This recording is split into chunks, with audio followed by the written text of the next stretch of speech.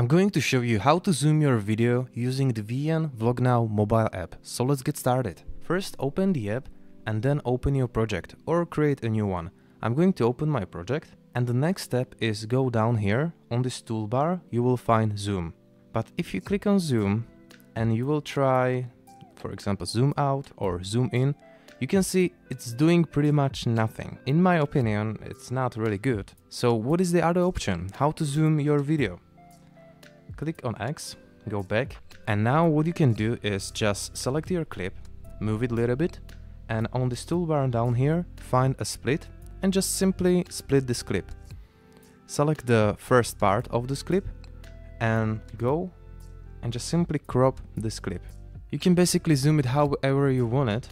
And now after you zoom it, and see, this is much better zoom in than we used before.